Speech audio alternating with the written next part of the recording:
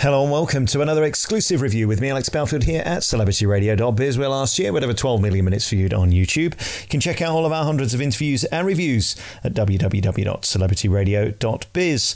This week we're in London for the Thursday matinee of Phantom of the Opera, and then we go to Dear Evan Hansen in the evening. Why do I say that? Well, we've got the newest and the oldest musical in the West End in the same day. How could a show that's 33 years old compete with a brand new #1 Broadway belter that everybody says is magnificent? Well, trust me, it can. I hated Dear Evan Hansen and I loved Phantom of the Opera. You see, Phantom has a class and elegance and plays to its strengths of a fantastic score, a stunning show, a compelling story, and most importantly, a fabulous, sensational cast who drive the show with beautiful polish. What's interesting about the Thursday matinee I saw is these are often turkeys. These are the shows where performers sort of hold back a bit because they've got another show to do that day, and it's a Thursday matinee, so it's mostly full of foreigners. That certainly was not the case with Phantom of the Opera. The oldest musical in the West End after Les Mis closed is starring Josh Pitterman as Phantom of the Opera, and I have to say it is one of the most compelling, moving and immersive performances of this role that I've ever seen. I was trying to work out how many times I've seen Phantom. Well, I've been reviewing for about 20 years and I've seen it in Vegas about 10 times and I've seen it on Broadway about 15 times and I've seen it in the West End probably 20 times. So to be still enchanted by this beautiful story and fantastic cast is a testament to the piece. I wasn't expecting to love it as much as I did, but it is still visually stimulating and as magical as the day when it first took to the stage 30 plus years ago. Add to Josh's performance as Phantom, which is Kelly Mason, and you really have got the mother lode. This combo of Kelly's beautiful operatic voice and also innocence and tenderness matched with the creepiness, the absurd, the anger, and also the devastation of Josh's Phantom of the Opera makes magic theatre.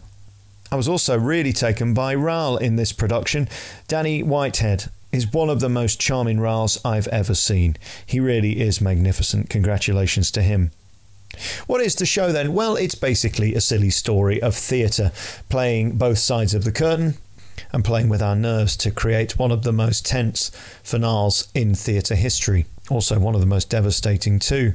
What I noticed about this show this afternoon more than any before is how magnificent the orchestra is, and it's interesting. I've only ever seen it in the stalls. For the first time today, I saw it from above. And it does change the impact of the sound of the show. Obviously, the show is mic'd, but from the pitch, you get a different sound of the orchestra when you're listening from above than you do, obviously, straight ahead.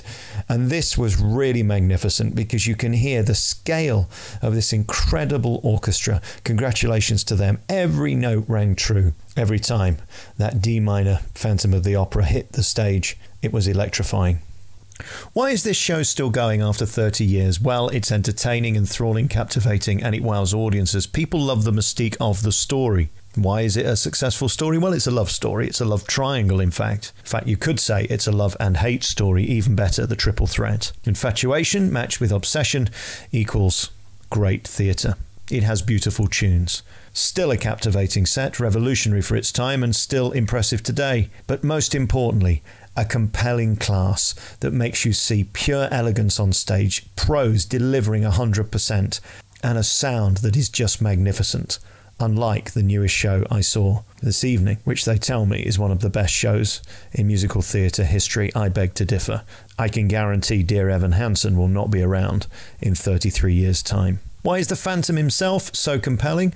Well, he's creepy and emotional and moving. It's a powerful story, really. The greatness of the Phantom is in the intimidation, and we love that, matched with the innocence of Christine Daae. The two equals only matched by the obsession. Also, there's lovely sarcasm and wit in the show.